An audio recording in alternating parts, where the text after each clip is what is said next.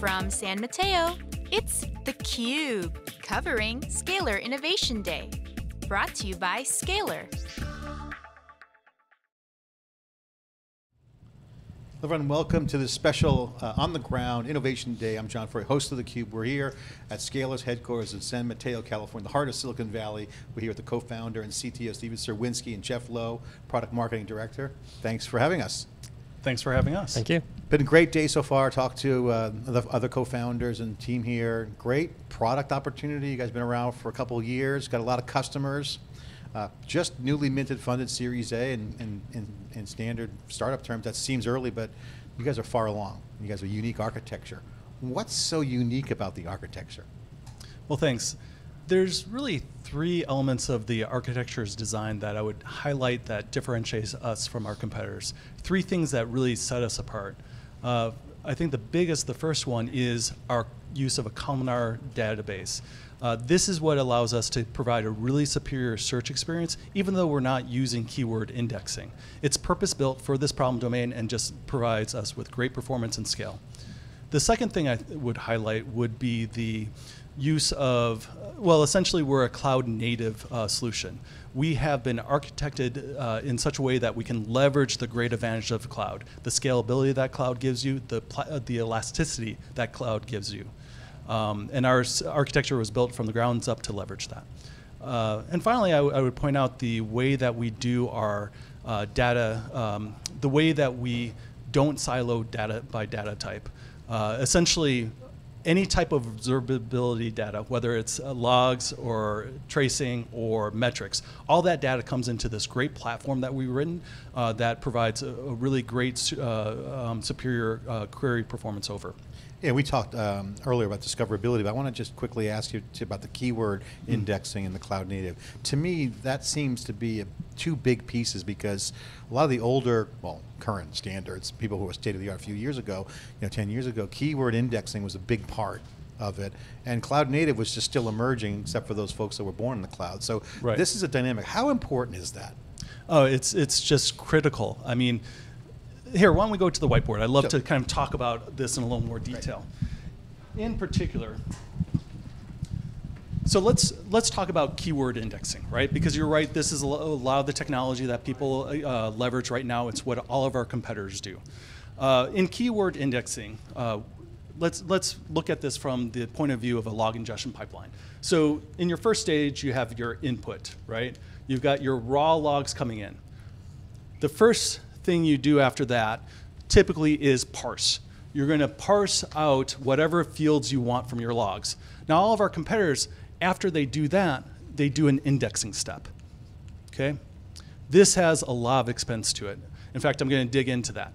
After the log content is indexed, it's finally available for search, where it'll be returned as a search result. Okay? This one little box, this little index box, actually has a lot of costs associated with it. It contributes to the bloat of storage. It contributes to the cost of the overall product. In fact, that's why a lot of our competitors charge you based on how much you're indexing, not even how much you're ingesting. When you look at the cost for indexing, I think you can break it down into a few different categories. First of all, building the index. There are certain costs with just taking in this data, building the index and storing it, the computational storage, memory, everything. Okay, but you build the index in order to get superior query performance, right? So that kind of tells you that you're going to have another cost. You're going to have an optimization cost, where the indexes that you're building are dependent on the queries that your users want to conduct, right? Because you're trying to make sure you get as good of query performance as possible. So you have to take a look at the queries that your users are performing, the types of logs that you're coming in, and you have to decide what indexing that you want to do, okay? And that cost is shouldered by the burden of the customers. Okay, but nothing's static in this world. So at some point, your logs are going to change. The type of logs you're ingesting is going to change. Maybe your query is going to change. And so you have another category of costs, which is maintenance, right? You're going to have to react to changes in your infrastructure, its use, the type of logs you're ingesting. And basically, this is just creates a whole big loop where you have to keep an eye on your performance. You have to be constantly optimizing, maintaining, and just going around in the circle, right? And for us, we just thought that was ridiculous because all this cost is being borne by the customer. And so when we designed the system, we just wanted to get rid of that. That's the classic shark fin. You see a fin underneath is a great white, it's going to eat you up, or iceberg, you see that tip, you don't see what's underneath. This seems to be the key problem because the trend is more data, new data. Microservices is going to throw off new data types. So the That's data right. types is going up as well. That's right. Is that consistent with what you guys are seeing? That's consistent. I mean, what we hear from our customers is they want flexibility, right? These are customers that are building service-oriented, highly scalable applications on top of new infrastructure. They're reacting to changes everywhere. So they want to be able to not have to optimize their queries. They're not going to want to maintain things. They just want a search product that works over everything that they're ingesting. So good plan, you eliminate that flywheel of cost for the index, but you guys do a proprietary columnar store. That's the key on your end. That's the key on our end. That gives you flexibility on data types? Yes, it does. And here, let me draw a little something to kind of highlight that. Because, of course, it begs the question, okay, we're not doing keyword indexing. What do you do? What we do, actually, is leverage decades of research in distributed systems on columnar databases. And I'll use an example in order to And people know that in the database world, that's super fast. Yeah. It's like a Ferrari, basically. Yes, it's a Ferrari because you're able to do much more targeted, essentially, analysis on the data that you want to be searching over, right? And one way to look at this is, let's take a look at a web access log. Okay, and when we think about this in tables, we think that each line in the table represents a particular entry from the access log, right? And your columns represent what fields you've extracted. So, for example, one of the fields you might extract is the HTTP status code. Was it a success or not, right? Or you might have the URI, or you might have the user agent of the incoming web request, okay? Now, if you're not using a columnar database approach to execute a query where you're trying to count the number of non-200s that your web server has responded with, you'd have to load in all the data for this table, right? And it's overkill. In a columnar database, essentially what you do is you organize your data such that each column essentially is saved as a separate file. So if I'm doing a search where I just want to count the number of non-200s, I just have to read in these bytes. And when your main bottleneck is sloshing bytes in and out of main RAM, this just gives you orders of magnitude better performance. And we've just built this optimized engine that does essentially this at its core and does it really well, really fast, leveraging columnar database technology. So it lowers the overhead. Yes. You have to load the whole table in. That's going to take time. Querying the table is going to take time. That seems to be the update. That's exactly right. Awesome. Great. Okay, cool. All right, Jeff. Yes, sir. So, you're the director of product marketing. So you got a genius pool of co-founders here at Scalyr. Been there, done that. All have successful track records as tech entrepreneurs. Not their first rodeo. Making it all work, getting it packaged for customers is the challenge that you guys have. You've been successful at it. What does it all mean? Yeah, it essentially means helping them explore and discover their data a lot more effectively than they have been before. With applications and infrastructure becoming much more complex, much more distributed, our engineering customers are finding it increasingly difficult to find answers. And so all of this technology that we've built is specifically designed to help them do that at much greater speed, much greater ease, much more affordably, and at scale. We always like to say we're fast, easy, affordable at scale. I noticed in getting to know you guys and interviewing people around the company, the tagline, built by engineers for engineers, is interesting. One, you guys are all super nerdy and geeky, so you get the tech and you take pride in the tech and the code. But also your buyers are also engineers because they're dealing with cloud native, whole nother DevOps level of scale, where they love scale. People in that market love infrastructure as code. This is kind of the ethos of that market. But speed, scale is what they live for, and that's their competitive advantage in most cases. How do you hit that point there? What's the alignment with the customers on scale and speed? Yeah, with the couple of things that Stephen had mentioned, the columnar database, and he mentioned cloud native. We like to refer to that as massively parallel or true multi-tenancy in the cloud. Those two things give us really two key advantages when it comes to speed. So speed on ingest, that goes back to what Stephen was talking about. With the column in our database, we're not having to wait to build the index, so we can ingest orders of magnitude faster than traditional solutions. So whereas a conventional solution might take minutes, even up to hours to ingest large sets of data, we can literally do it in seconds.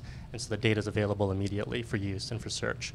One of our customers, in fact, the one that I'm thinking of down in Australia, actually uses our live tail because it actually works. And as they push code out to production, they can actually monitor what happens and see if the changes are impacting anything positively or negatively. Yeah. And speed to truth is a tagline the marketing people came up with, which is cool. I love that. Kind of our philosophy: get the content out there and let the people decide. Yep. But in your business, ingestion's critical. Getting the ingestion to value time frame nailed down is table stakes. People, the engineers, want to test stuff. And if it doesn't work out of the box, if they ingest it and they don't see value, they're not going to kind of go to the next level. It's kind of a psychology of the customer. Yeah, when you're pushing code, on an hourly basis, sometimes even minutes now, the last thing you want to do is wait for your data to analyze it, especially when a problem occurs. When a problem occurs and it's impacting a customer or impacting your overall business, you immediately go into firefighting mode, and you just can't wait to have that data become available. So that speed to ingest becomes critical. You just don't want to wait. The other aspect on the speed topic is speed to search. So we talked about the types of searches that our columnar database affords us. Couple that with the massively parallel and true multi-tenancy approach basically means that you can do very, very ad hoc searches extremely quickly. You don't have to build a keyword index. You don't actually have to even build a query or learn how to build queries and then run it and then wait for it, and maybe in the meantime wait to get a coffee or something like that. I mean, we grew up in Google search. Yeah, Everyone who's used the web knows what search is, and discovery is kind of the industry word, in discovery and navigation. But one of the things about search is that made Google say great was relevance. Mm-hmm. You guys seem to have that same ethos around data, discoverability, speed, and relevance. Talk about the relevance piece, because I think that, to me, is what everyone's trying to figure out. As more data comes in, you mentioned some of the advantages, Stephen, around complexity around data types. More data types are coming on, so relevancy is what everyone's chasing. Yeah. So one of the things that I think we are very good at is helping people discover what is relevant. There are solutions out there, in fact there's a lot of solutions out there that will focus on summarizing data, letting you easily monitor with a set of metrics, or even trace a single transaction from point A to point B through a set of services. Those are great for telling you that there is a problem, or that a problem exists maybe in this one service or this one server. But where we really shine is understanding why something has happened, why a problem has occurred. And the ability to explore and discover through your data is what helps us get to that relevancy. I remember meeting Larry and Sergey back in 1998, and from day one, it's find what you're looking for. Yep. Mm-hmm. And they did their thing. So I want to just quickly have you guys explain, because I think one thing that also has come up, and I'd love to get your take on it, guys, is multi-tenancy. You're in the cloud, so you get a lot of scale, a lot of resource. Talk about why multi-tenancy is an important piece, and what does that specifically mean for the customer vis-a-vis potentially competitive solutions, and what do you guys bring to the table? Because that seems to be an important discussion point. Sure, no, and it is one of the key pieces of our architecture. I mean, when we talk about being designed for the cloud, this is an essential part of that, right? When you look at our competitors, for the most part, a lot of them have taken existing open source, off-the-shelf technologies and kind of taken that and shoved it into this, square hole of, let's run in the cloud, right?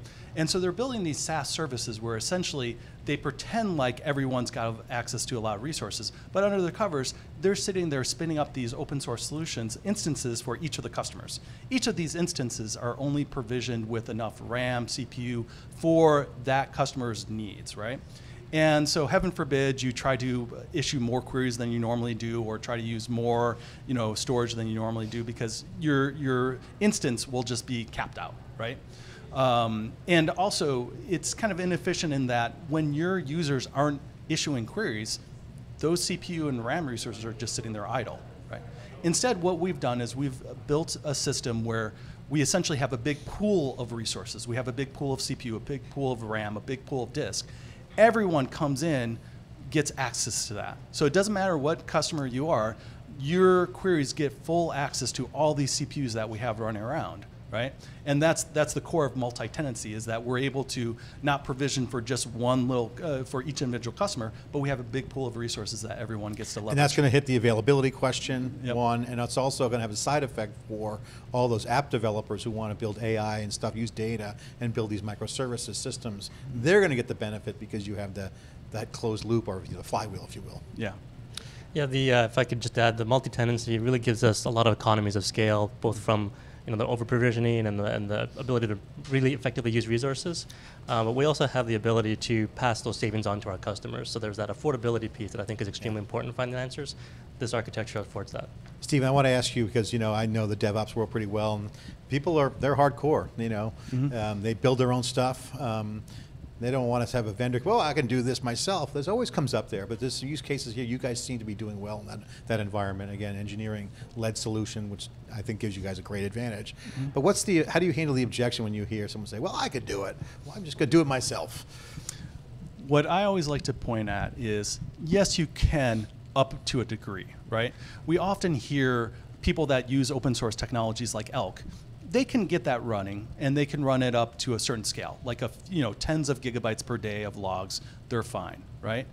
But with those technologies, once it goes above a certain scale, it just becomes a lot more difficult to run. It's one of those classic things. Getting 50% of the way there is easy. Getting 80% of the way there is a lot harder. Getting 100% is almost impossible, right?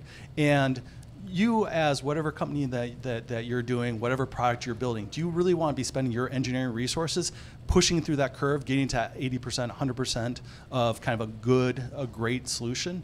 No.